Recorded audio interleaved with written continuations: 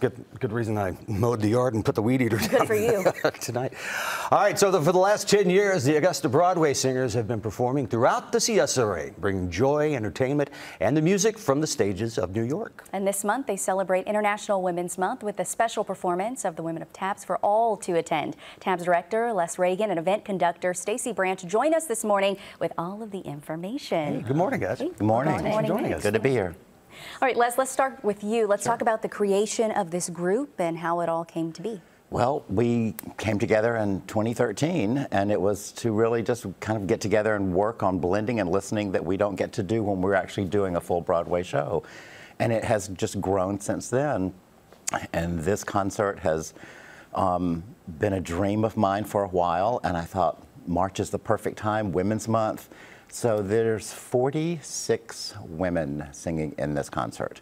And I am thrilled with the sound that Stacey is pulled out of it, because Stacey's actually directing this show. And Stacey, let's talk about that. Since it is International Women's Month, you're conducting, you're setting this all up. Tell us about the event. We are just going to take the evening to celebrate women composers, lyricists, various performers, but it's all featured around just women in music and Broadway music. So it's been a great time getting to direct the ladies, and Les has done a great job of pulling together all the music and getting everything set up for us, and I appreciate the opportunity he has given us. And you see the information there on the screen, happening at the Hardin on the 22nd. Correct. Certainly a night that you don't want to miss out. Okay. Exactly. So not only is this a singing group, it's also a nonprofit. How does the Yes. organization help the community? We bring another or a different type of group to the. We have choral societies here. We have show choirs here, which of course Stacey had directed at Lakeside before she had retired. And now this group, I think, is somewhere in between. We don't consider ourselves a show choir. We don't consider ourselves a choral society. We are a theatrical ensemble. We specialize in the Broadway choral sound. And so it's just another thing to the wonderful arts organizations that we have in the city.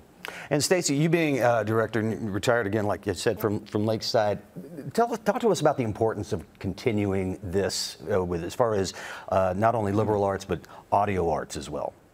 Well, music has been a part of my life, my entire life. When things stopped when I retired, I really missed that. And Les gave me the opportunity to get back into it. And it's just about sharing your passion and your love of the music and getting to share it with all these extremely talented people. It's just, and we can share it with the community. Right. And so it's very important for us to continue to just celebrate us, to celebrate the music, and just to share our passion. And it's a very nice getaway for people too. You can release all the stresses that are happening in the world and just go and relax and enjoy. And so I think it's going to be a great experience for everybody. Very well said. Yep. And everyone can come out and experience this passion. For people that want to become a part of the group, what's that process like? They just need to email us. You know, they can find that at info@tabsaugusta.com and just let me know of their interest. And before every rehearsal period starts, I hold auditions for people who want to, come in.